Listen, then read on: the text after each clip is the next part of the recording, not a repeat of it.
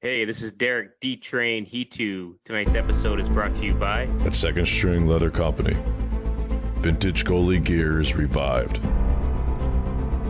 repurposed,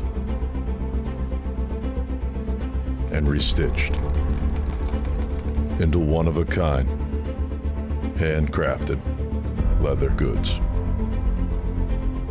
Each collection has been hand-selected and shares a unique journey from early morning practices to championship games. Each piece has a story to tell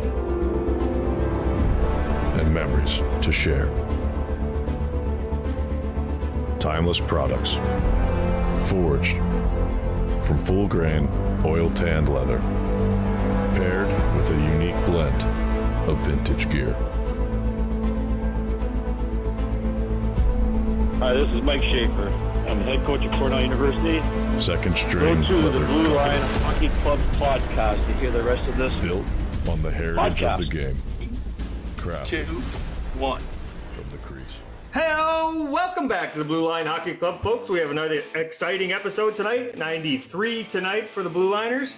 We have all the usual suspects sitting in the house tonight. We have our producer, Patrick Uncle Lardy Sullivan. What's up, Patrick? Aloha.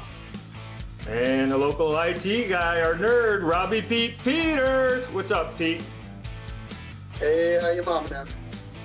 And all-around sports guru, Derek D-Train He2. What's up, D-Train?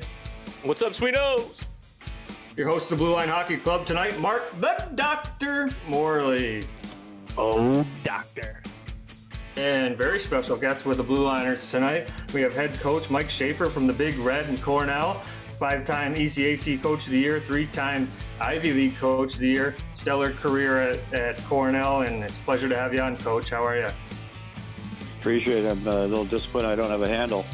Yeah, we should have got a handle for you. Work on it. Next time. I saw you used to rock the handlebars. That's good enough.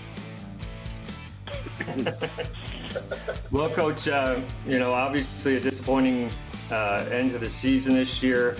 I don't even know how we can even approach this question, but I was a athlete at UMass Amherst, and I don't know what it would be like to lose my senior year and not being able to finish it out. So those guys on the team must have been, devastated.